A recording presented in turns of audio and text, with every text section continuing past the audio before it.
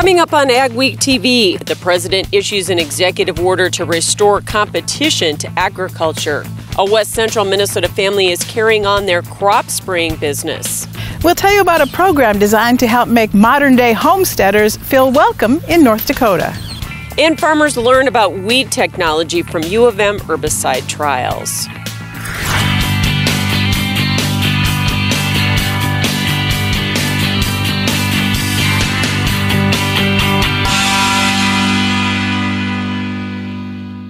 Welcome to AgweekTV. I'm Michelle Rook. President Biden has issued an executive order to promote competition in agriculture and build a more resilient supply chain. The order includes USDA strengthening enforcement of the century-old Packers and Stockyards Act to hold meat packers accountable. The goal is to make markets more competitive and resilient and give farmers and consumers more choices in the marketplace. Well, I think it's huge, on this 100th anniversary, 1921 to 2021, that we finally start getting some strengthening of these rules that allow everybody to compete. USDA is also investing $500 million in American Rescue Plan funds to expand meat and poultry processing capacity and increase competition in the sector, plus develop new rules to strengthen the product of the USA label. South Dakota is also aggressively leading efforts to improve ag competition and fight the anti-competitive market practices of meat packers. That plan was detailed at the Governor's Ag Summit in Sioux Falls. Governor Kristi Noem announced she's working with fellow governors and sent a letter to DOJ asking for action. Frankly, the packers are stealing from our ranchers, making big profits while we're barely keeping our ranchers out on the land. So it needs to be investigated. Noem says they're also trying to improve competition and protect food security by expanding processing. This has never been done where the state of South Dakota has invested in processing at meat facilities to allow these guys to actually get more head through. Ag Secretary Hunter Roberts says they've developed a grant program to expand processing capacity. We're rolling out $5 million to meat processing facilities across the state. I think 98 facilities are going to receive grants. 16 of those are new. USDA and the state also have an agreement to allow selected state-inspected meat processors to ship product across state lines. So the Cooperative Interstate Shipment Program is great for our producers, great for our meat processing industry, so we're certainly excited about that. Noem says she's also concerned about producers suffering from the drought. The state is awaiting early release of CRP for haying and grazing, but Noem's also granted an emergency declaration to hay highway ditches. With that executive order, producers are harvesting as much hay as they can in South Dakota while they can. The drought means taking the ditches earlier than usual, and we found Amanda Cloven mowing ditches along South Dakota Highway 34 west of Wentworth. She and husband Brent have a small livestock operation, and she was cutting hay for them. They prefer small square bales for easier handling and says they're very concerned about hay supplies this year. Just with the drought and assuming that we're probably only going to get one cutting out of everything. Like last year, I think we had 2 cuttings in some spots. This year's going to be tough. Typically, state rules prevent mowing state ditches before July 10th. The July WASDE report was bullish for wheat and neutral to bearish for row crops. U.S. wheat production was cut 150 million bushels, mostly coming from spring wheat. That resulted in a 105 million bushel drop in new crop carryover, the lowest in 8 years. Corn production was increased 175 million bushels with yield unchanged but higher acreage, yet new crop ending stocks were only up 75 million bushels. Brazil's crop was lowered 5.5 million metric tons. And USDA made no changes in U.S. soybean production or ending stocks.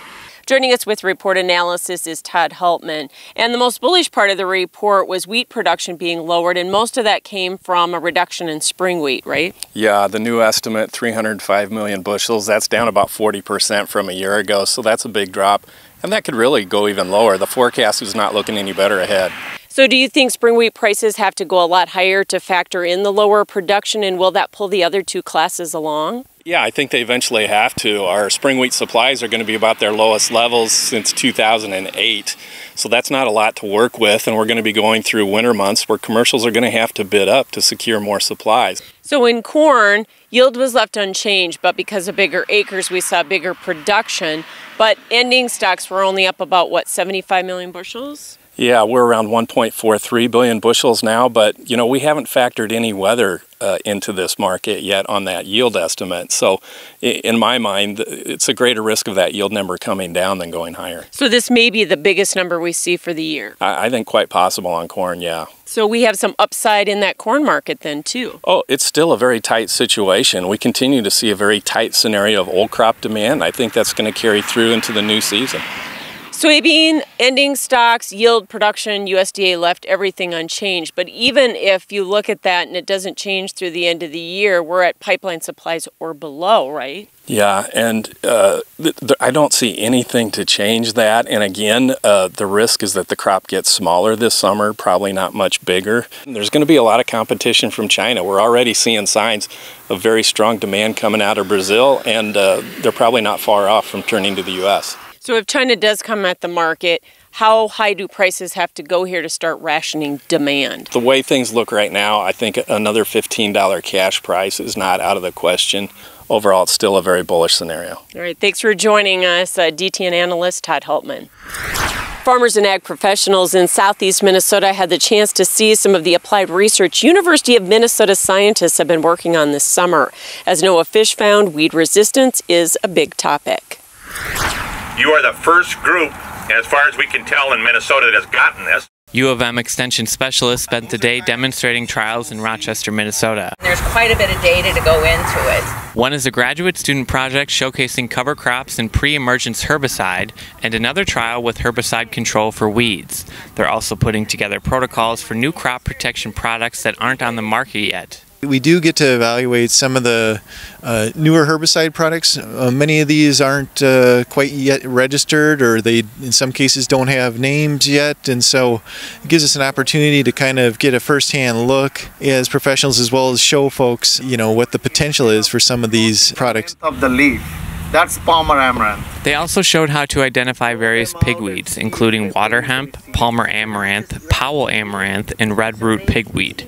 And the petiole is pretty long, so this is Palmer amaranth. Extension weed scientists DeBall and Saranghi showed some weeds from around Minnesota that had survived multiple sprayings of high doses of herbicides. Roundup, Callisto, Atrazine, Flexter, and Raptor. So those are 5 herbicides sprayed at 3 times of the labeled dose, and the water hemp population survived. The hot and dry conditions in much of the region can make weeds an even bigger problem this season for some. In Rochester, Minnesota, this is Noah Fish for Agweek. Ahead on Agweek TV, we'll meet a family whose business is flying high in ag aviation. Small or large, Superior Grain Equipment has a storage solution for you. From top to bottom, we offer the industry's best bins and warranties to protect your products and your grain storage investment. Make the superior choice today with Superior Grain Equipment. Hi, neighbor! I know you didn't ask me to, but I grabbed your mail for you while you were out of town. This one was marked urgent, so I opened it for you. It's your bank statement. Are all those charges right? I highlighted the bottom of page 3 where you can sign up for e-statements. This isn't my mail.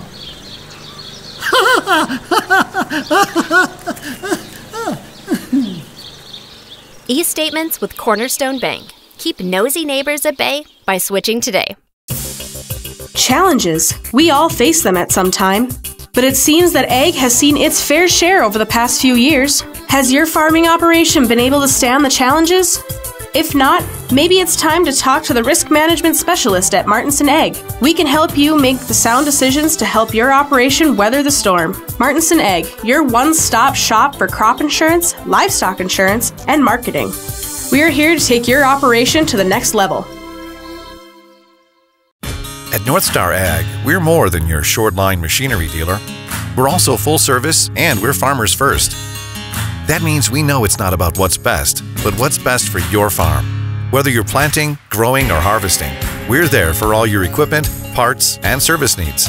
And we've been doing it since 2009, with the largest inventory and availability in the area. Check us out at northstar-ag.com or call us at 701-361-4790. Superior Grain Equipment offers you the industry's best dryer and grain handling equipment. So make the superior choice and get higher quality grains, test weights, and prices while using half the energy. Superior Grain Equipment. We're going to talk today about a revolutionary auto steer product that you guys have developed. We back one of these things in, it'll drain a 40-acre patch just within hours. What can you tell us about what dairy farmers do to make sure that their animals are happy? Their care is our primary concern. Is there still time for producers to get storage bins up? Absolutely. We still can definitely get something up and ready for corn harvest.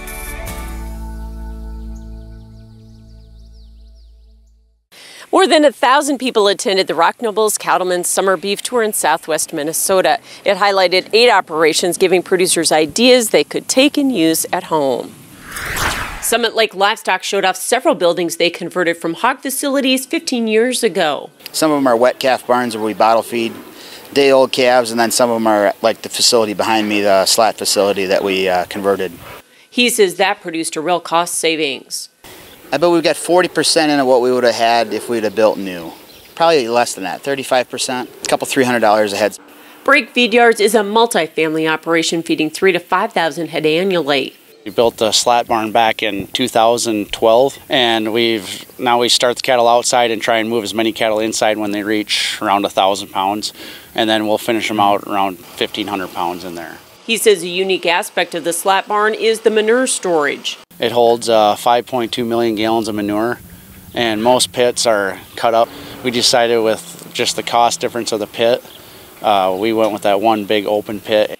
And R&R Thier feedlot started with 3,000 head in 2004 and has nearly tripled capacity since then. We run a 10 to 12,000 head feedlot, custom feeding, some ownership, mostly native, some Holsteins. They have concrete outdoor lots and a bedding barn, but he prefers the slat barns. All the pens have their benefits and some disadvantages, but overall I think the confinement's probably less labor intense. The Carlson family is carrying on the family crop spraying business in west central Minnesota. Mikkel Pates looks at the unique challenges in this week's Agweek cover story. I grew up doing this. Boone Carlson grew up working in his family's ag aviation business at Wendell, Minnesota.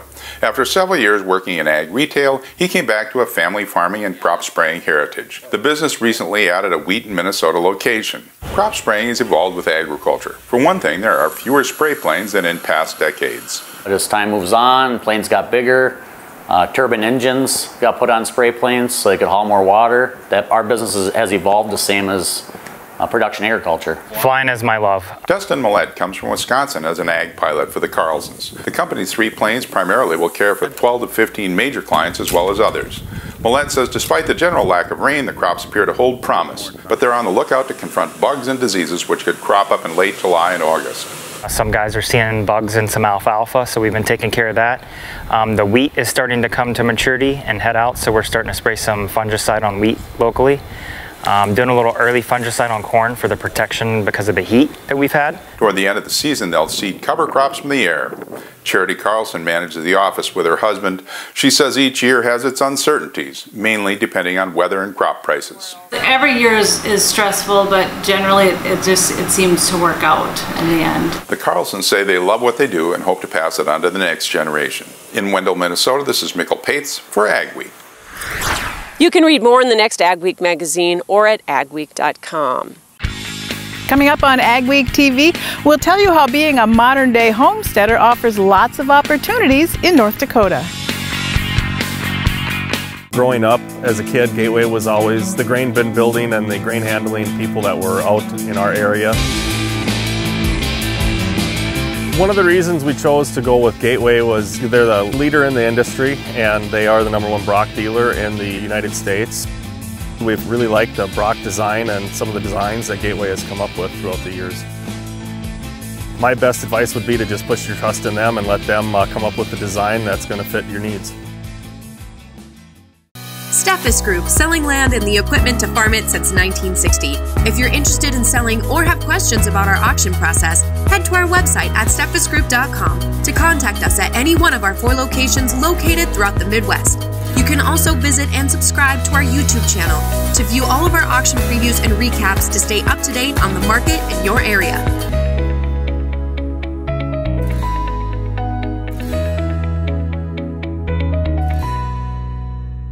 Don't miss out on the equipment you'll need next season. Titan Machinery, your local Case IH dealer, has early order discounts on its full line of powerful, efficient, new Case IH equipment, including tractors, combines, and self-propelled sprayers. Get a great deal and ensure that you have the latest in productivity and technology. Supply chains are tight. Contact your Titan Machinery dealership today and find out how much you can save by ordering ahead. Titan Machinery, your local Case IH equipment experts. Challenges. We all face them at some time. But it seems that ag has seen its fair share over the past few years. Has your farming operation been able to stand the challenges? If not, maybe it's time to talk to the risk management specialist at Martinson Ag. We can help you make the sound decisions to help your operation weather the storm. Martinson Ag, your one-stop shop for crop insurance, livestock insurance, and marketing. We are here to take your operation to the next level. Go beyond the headlines with an Agweek membership. Get in-depth agribusiness reporting, original farm and ranch stories, and fact-based research for the most comprehensive ag news in the upper Midwest. Experienced ag journalists bring you exclusive ag news, insights, and policy updates you won't find anywhere else. Become a member today and get unlimited access to Agweek and AgweekTV. More areas in the region received rain this week, which will be much needed before returning to hot and dry. Here's John with our AgriWeather Outlook. General weather outlook for the next couple of weeks into the northern plains and upper Midwest. The news is not good. We will continue with this drought weather pattern, meaning too much heat, not enough rain. Of course, the areas are really focused into the Dakotas, northern Minnesota, maybe north central, northwest Iowa.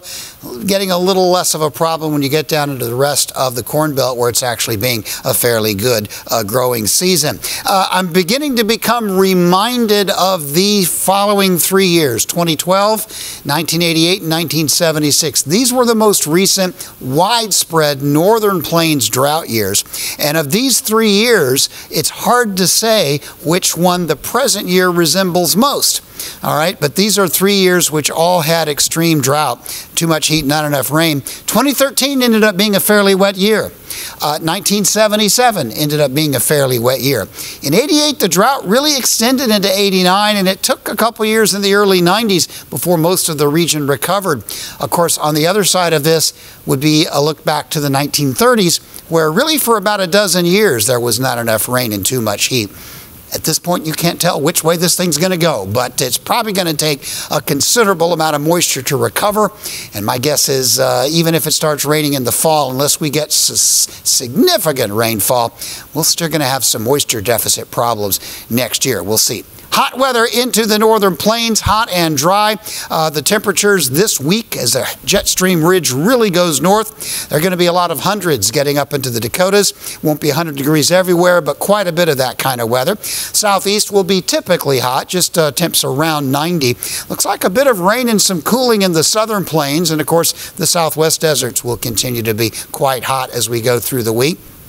I don't really see much relief into the northern plains. There will be some jet stream troughing into the Great Lakes, but all that will do is help fuel some thunderstorms in the eastern Corn Belt. There could be a stray storm by the end of the week, the weekend, or next week into the northern plains, but the chance of rain is really not looking promising at all. And the hot weather will likely continue into the final week of July, although there may be some signs of some relief toward the end of this period. I fully expect 90s and maybe some scattered 100-degree temperatures again next week. So we're talking basically hot weather in through the northern plains. Now, as far as precipitation goes, this week dry. I really do not anticipate anything other than isolated showers. Southern and eastern edges of the Corn Belt will be in pretty good shape. Monsoonal moisture coming up out of the Pacific and Mexico will gradually into the end of July start feeding into the Rockies. Southern plains look dry next week. We may get some widely scattered rains across the northern plains, but it's really the eastern part of North America where the rainfall will be concentrated. Not a lot in the Great Plains or the West.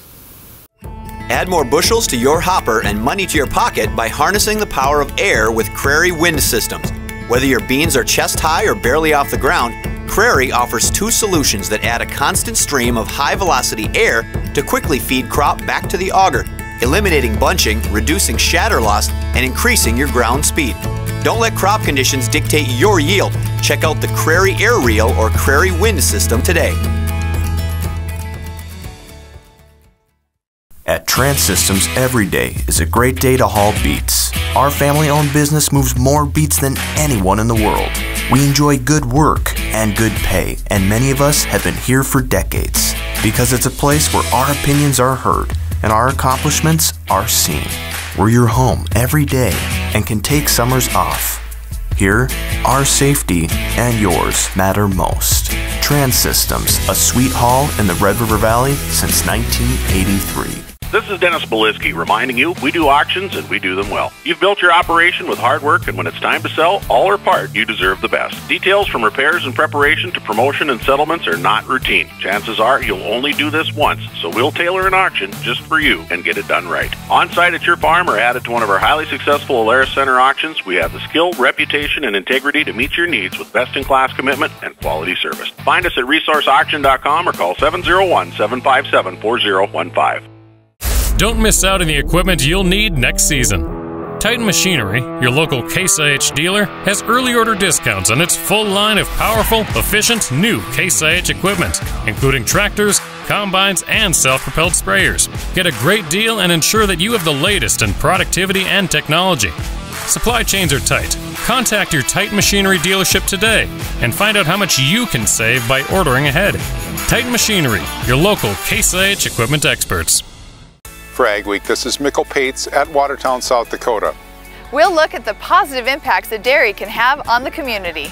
A Minnesota couple has put a grain bin to a new use. Spoiler alert, it's not grain. This elaborate system of tubing with the downhill slope is how Maplewood State Park gathers sap to make syrup. Thanks for joining us for this week's edition of Agweek TV. Remember, for all your ag news, go to agweek.com or follow us on Facebook and Twitter as well. Over the next few months, we'll meet some people who have come from far and wide for the opportunities our rural communities have to offer and now call North Dakota home. We're partnering with the nonprofit Strengthen ND for the sponsored content series. Rose Dunn talks to one of the newcomers who helped strengthen North Dakota. Come on, cows! Come on, cows! Like a modern-day pioneer, Sandy Reeker packed up her family and moved to the country to start a new life. My whole life I've wanted a farm. But unlike the early settlers, instead of heading west, they went north, leaving her native Colorado and landing near Watford City, North Dakota, 10 years ago, the heart of oil country in the heart of the oil boom. Although the money was good, life was tough, the work was hard, and they lived in a trailer for a year and a half. I thought so much about the pioneer women and, you know, how hardy, how sturdy they had to have been to endure. But they fell in love with the place, and especially the people, and found their 5-acre piece of paradise. The people that took me in were so warm and welcoming and genuinely just kind-hearted people. Come on, cowboy! Come on, buddy! Reeker's pioneering spirit may be why she feels such an affinity for the McKenzie County Heritage Park. She serves as Director of Operations, preserving the history of homesteaders. Not only do they endured the extreme temperatures, but they've also endured World War I, the Depression, Dust Bowl, all of it. In the past 10 years, Watford City's population tripled, and that's after the oil boom slowed, sending many oil workers back out of state. As McKenzie County's Economic Development Director, it's Daniel Stenberg's job to keep building on that growth. A big part of that is making newcomers feel welcome in a small community with big opportunities. There's just been a lot more opportunity that has come about because of the major growth that we've had. And because it happened that quickly, people didn't really fight it. If we can provide that community where people feel like that this is a part of them, then they're gonna stay. I love where we live. I love our life. It's all part of what strengthens North Dakota. In Watford City, this is Rose Dunn for Agweek. To learn how Strengthen ND helps build big opportunities in small communities, visit strengthennd.com. Still ahead, the drought can make one pest worse for soybean growers. We'll tell you what to look for. Hi, neighbor! Oh, I know you didn't ask me to, but I grabbed your mail for you while you were out of town. This one was marked urgent, so I opened it for you. It's your bank statement. Are all those charges right? I highlighted the bottom of page 3 where you can sign up for e-statements. This isn't my mail.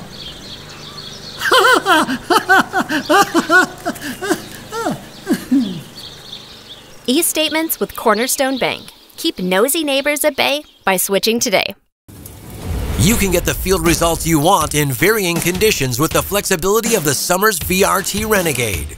Featuring on-the-fly blade angle adjustment from 0 to 19 degrees. And if you want the simplicity of a super coulter with the ability to move a little dirt, you'll love the all-new Summers Super Coulter Samurai.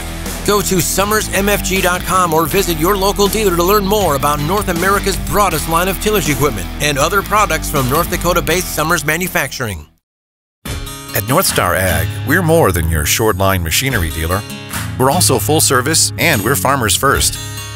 That means we know it's not about what's best, but what's best for your farm. Whether you're planting, growing, or harvesting, we're there for all your equipment, parts, and service needs. And we've been doing it since 2009, with the largest inventory and availability in the area. Check us out at northstar-ag.com or call us at 701-361-4790. Add more bushels to your hopper and money to your pocket by harnessing the power of air with Crary Wind Systems. Whether your beans are chest high or barely off the ground, Crary offers 2 solutions that add a constant stream of high-velocity air to quickly feed crop back to the auger, eliminating bunching, reducing shatter loss, and increasing your ground speed. Don't let crop conditions dictate your yield. Check out the Crary Air Reel or Crary Wind System today. For Agweek, this is Mikkel Pates at Watertown, South Dakota. We'll look at the positive impacts that dairy can have on the community. A Minnesota couple has put a grain bin to a new use. Spoiler alert, it's not grain. This elaborate system of tubing with the downhill slope is how Maplewood State Park gathers sap to make syrup. Thanks for joining us for this week's edition of Agweek TV. Remember, for all your ag news, go to agweek.com or follow us on Facebook and Twitter as well. Agweek TV Soy Insight, brought to you by the North Dakota Soybean Council. Hot, dry conditions are the perfect breeding ground for spider mites in soybeans, so growers should be looking for them in the next few weeks. NDSU entomologist Janet Knodel says spider mites move into fields from ditches where they overwinter. They feed on soybean plant leaves and decrease yield.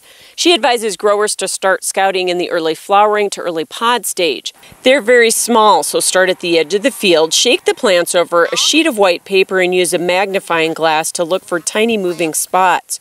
Scout again about 5 days after spraying, as spider mites reproduce faster when temperatures reach the 90s. And when it's dry, there are no fungal diseases to kill them off. So in about a week, they can increase 50 times. So you can see how we might have a problem when it's a drought and hot conditions. There are several treatment products, so work with your extension agent for your best option or request Extension's Insect Management Guide. Thanks for watching this week's edition of Agweek TV. Remember, for all your ag news, go to agweek.com. Also, follow us on Facebook, Twitter, and Instagram. Have yourself a great and safe week.